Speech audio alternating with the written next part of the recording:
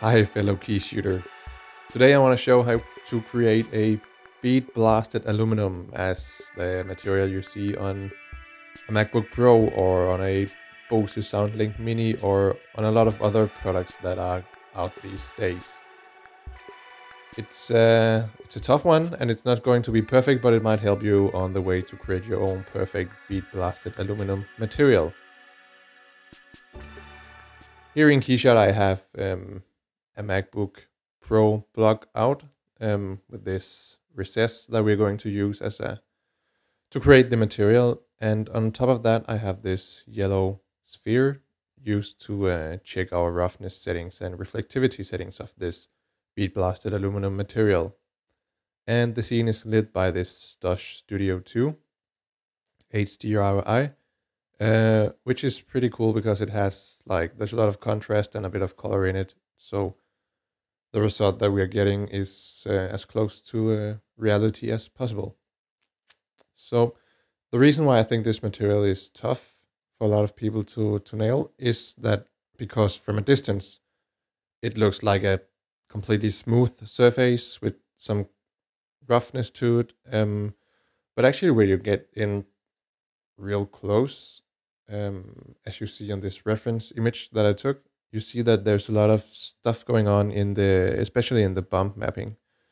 So it looks like there's a lot of small fine bumps, and then there are some bigger bumps scattered around the surface.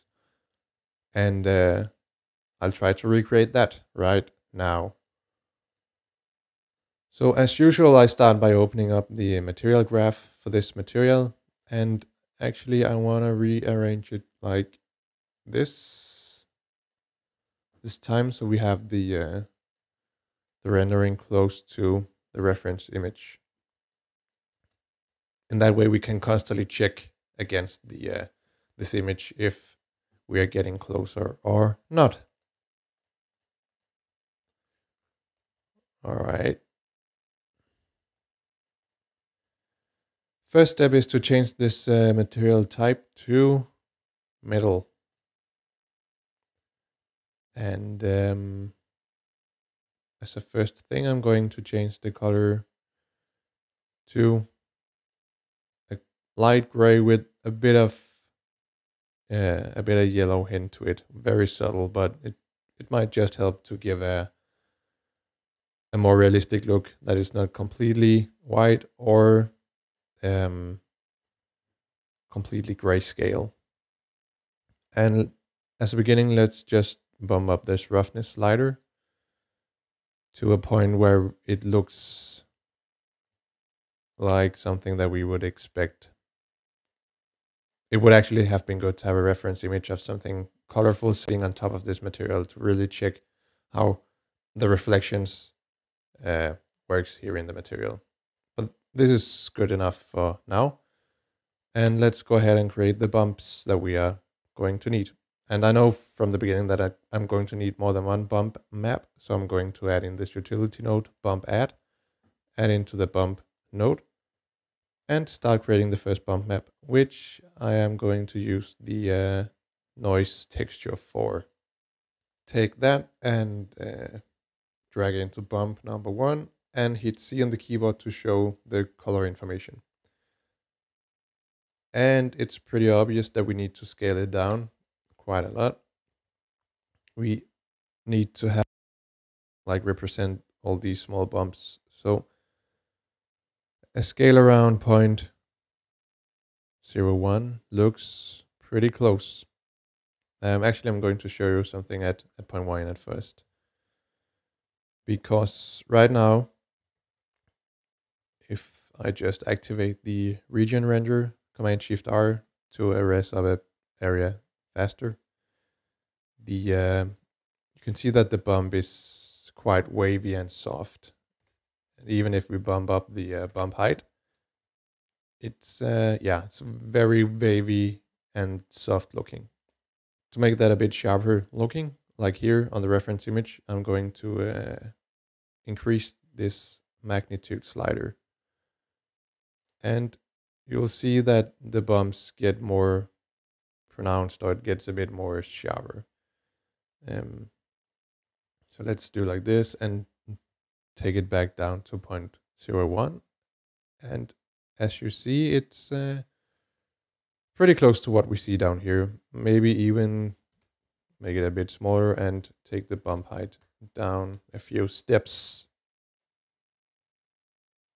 Let it rest for a few seconds. And yeah, I think this is good for now. What we have now is pretty even compared to what we have here. There's a lot of subtle imperfections going on to this bump map that makes it a bit more realistic to look at, because this is a realistic picture. It's a real life picture, obviously. So to add that to our material, I'm going to use this noise fractal texture. Add it in and add it to the bump number 2. And again, hit C on the keyboard to view the color information.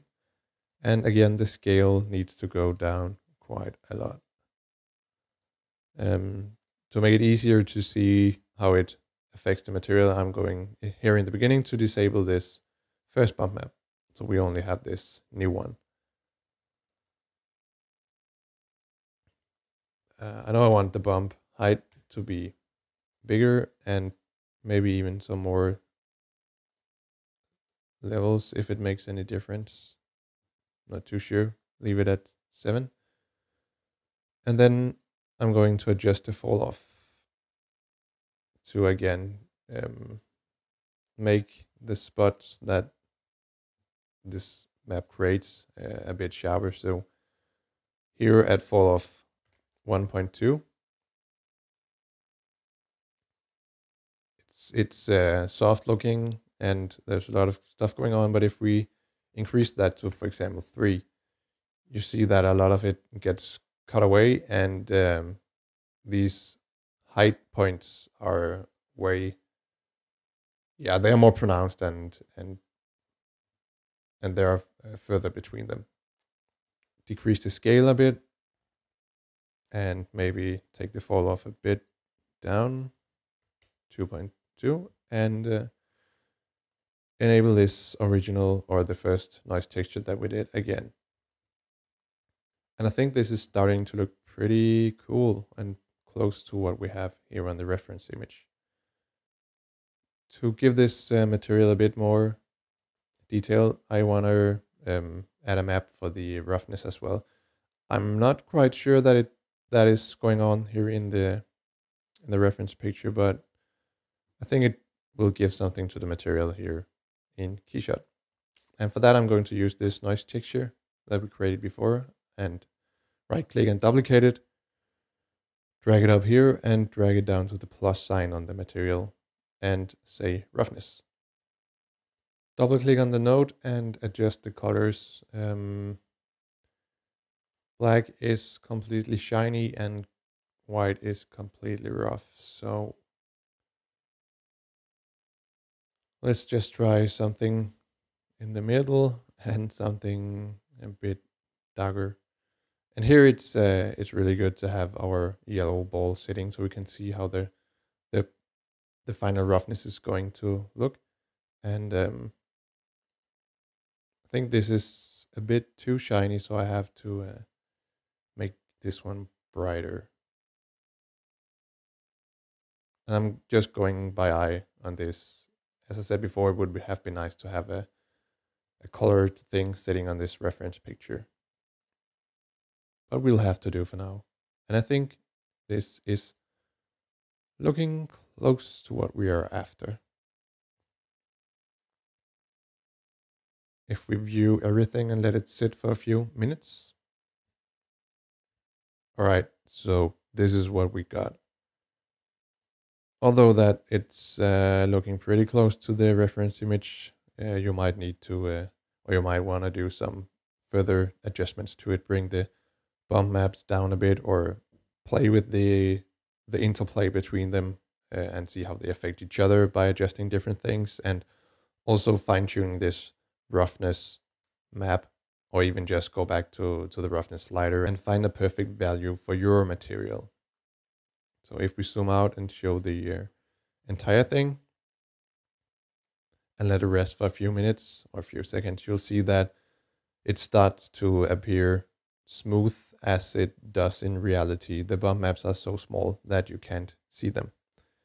But they are there and they affect the lighting in some way. So it's nice to do the material in close up and then take it back afterwards. Of course, if you only need this one view from afar, then it maybe doesn't make too much sense to spend a lot of time on doing like macro details. But it's I mean, I think it's good to have in case you need a close-up shot, and I think that the result is going to be more realistic in the end. Anyways, that's it for this one. Let me know if you create some great looking bead blasted aluminum materials yourself. I would really love to see them. Thanks for watching. Take care.